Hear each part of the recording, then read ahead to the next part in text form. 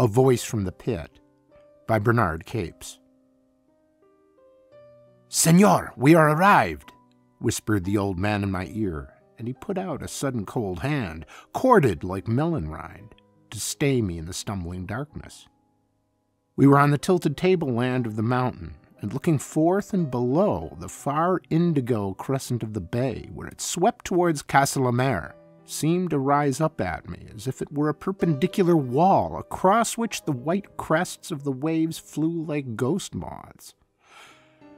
We skirted a boulder and came upon a field of sleek purple lava, sown all over with little lemon jets of silent smoke, which in their wan and melancholy glow might have been the corpse lights of those innumerable dead whose tombstone was the mountain itself. Far away to the right, the great projecting socket of the crater flickered intermittently with a nerve of fire. It was like the glinting of the watchful eye of some vast crustacean, and in that harsh and stupendous desolation seemed the final crown and expression of utter inhumanity. I started upon hearing the low whisper of my companion at my ear. "In the bay yesterday, the senor saved my life. I give the senor, in return, my life's secret." He seized my right hand in his left with a sinewy clutch and pointed a stiff finger at the luminous blots. "See there, and there, and there," he shrilled. "One floats and wavers like a spineless ribbon of seaweed in the water. Another burns with a steady radiance.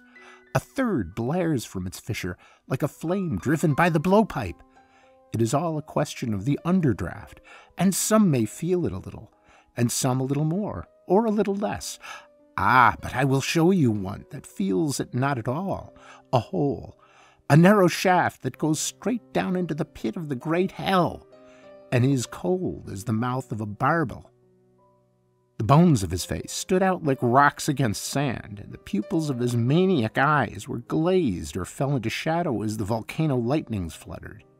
Suddenly, he drew me to a broken pile of sulphur rock, lying tumbled against a ridge of the mountain that ran towards the crater.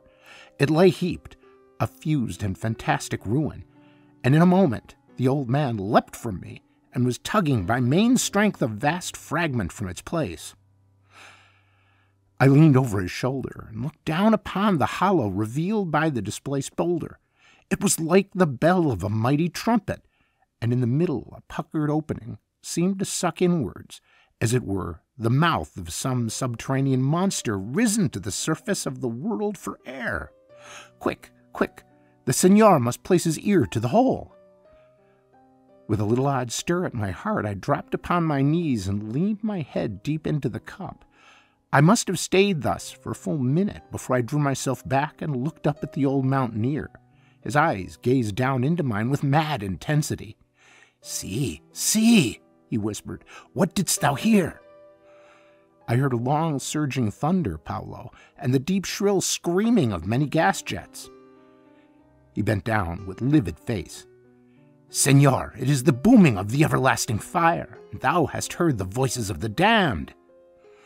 "No, my friend, no, but it is a marvelous transmission of the uproar of hidden forces." He leapt to the shallow pit. "Listen and believe," he cried, and funneling his hands about his lips, he stooped over the central hole. "Marco! Marco!" he screeched in a piercing voice. Something answered back. What was it? A malformed and twisted echo? A whistle of imprisoned steam, tricked into some horrible caricature of a human voice? "Paolo!" it seemed to wail, weak and faint with agony. "L'arqua! L'arqua, Paolo!" The old man sprang to his feet, and looking down upon me in a sort of terrible triumph, unslung a water flask from his belt, and pulling out the cork, poured the cold liquid down into the puckered orifice. Then I felt his clutch on my arm again.